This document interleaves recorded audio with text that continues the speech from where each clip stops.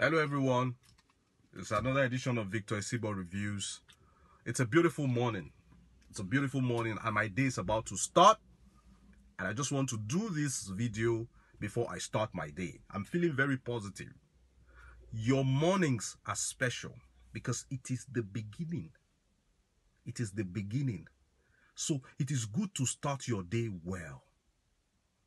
When you start your day feeling positive, feeling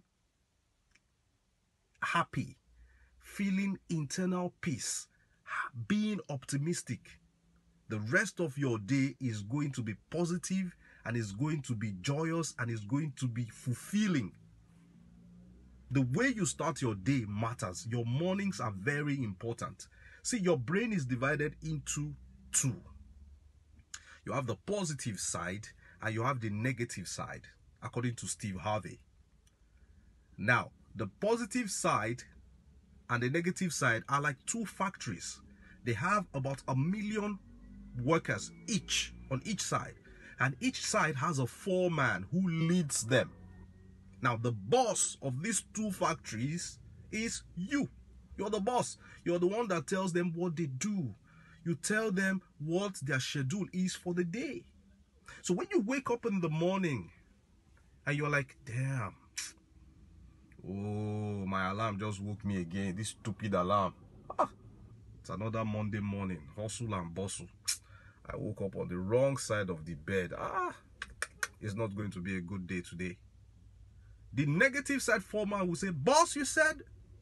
You're going to like, I said it's not going to be a good side today. I'm not feeling good. The foreman will call the 1 million workers in the negative factory. Guys, get to work. I have the program for today. The boss just gave me the program for today. Today is going to be a negative day. So now everything that our boss sees, give him a negative interpretation. If he sees a beautiful girl, let us interpret to him that that girl is a prostitute. If he sees an opportunity, let us interpret to him that there is a scam somewhere in that opportunity. Okay? If he sees a reason to be happy, tell him that it's just his mind playing tricks on him, that this thing is not happiness, it is actually sadness. So that is the program for the day. Now, when you go out there, as you have started your day on a negative note and your negative foreman in your mental factory has given instruction to the 1 million workers, all the positivity you see, your negativity will overshadow it.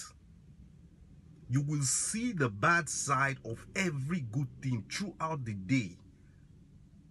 You are going to end your day frustrated and unhappy. But if you wake up in the morning and you're like, wow, thank God I saw another day. It's going to be a great day. The positive factory foreman will say, boss, you said? He's going to say, I said it's going to be a good day. Hey, you guys, come over. The boss just spoke. He said it's going to be a good day. Okay? So even when the boss sees something negative, let him see the positive side of it. Let positivity be around him. Let him be happy. Let him find a reason to be happy. Let us lift off his spirit today. Let him always find positivity. Let's keep toxic people away from him. Let's keep him out of toxic situations. See, it's all in your head. You know, we are more influenced by how we see things than the way things are actually. How you see things is even more important than the way things are actually. Okay? That's why you see there are so many people who are poor. They don't have money. They have not eaten since yesterday. Yet they are happy. Happiness is a choice. You can be rich. You can have all the good things of life, and yet you're not happy. You can be in a good situation and yet you're not happy. And someone in a worse situation could be happy. Okay? I remember a story. My dad once told me when I was a kid. A man who had his last loaf of bread. That was all he had. And he told himself, boy, oh boy, I'm going to eat this loaf of bread. Then go into the bush, look for a good tree, then hang myself. That was his plan for the day. So he took the loaf of bread, took the rope with which he wanted to hang himself, walked into the bush, climbed on top of a tree, secured the rope to the tree and the other noose to his neck, and he decided to eat the bread on top of the tree. He was ready for suicide. Now he ate the bread, and the bread was remaining some little crumbs. He dropped the crumbs on the floor from the top of the tree, and he was getting ready to commit suicide. While on top of the tree, a dirty, rugged-looking man was walking past, saw the tiny crumbs of bread, picked them up and was like, "Thank God, it's a good day. I could find crumbs of bread to eat.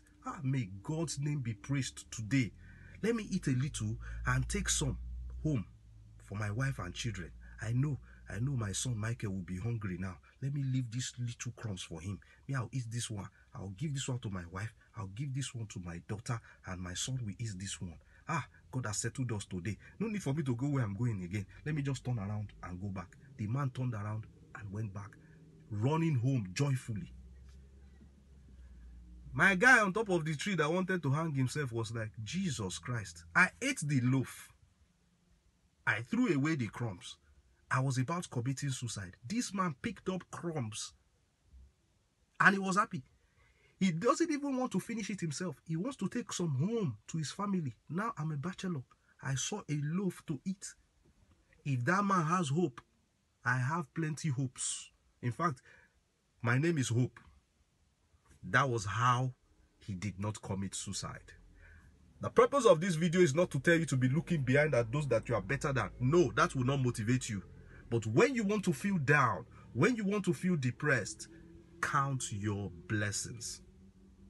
Now, let that set the tone for your day today, and let me see in the comment section below what you feel about this video. Share this video with whoever is down and depressed. Tell them, when there is life, there is hope. God kept you alive for a purpose. That's because he has some plans for you.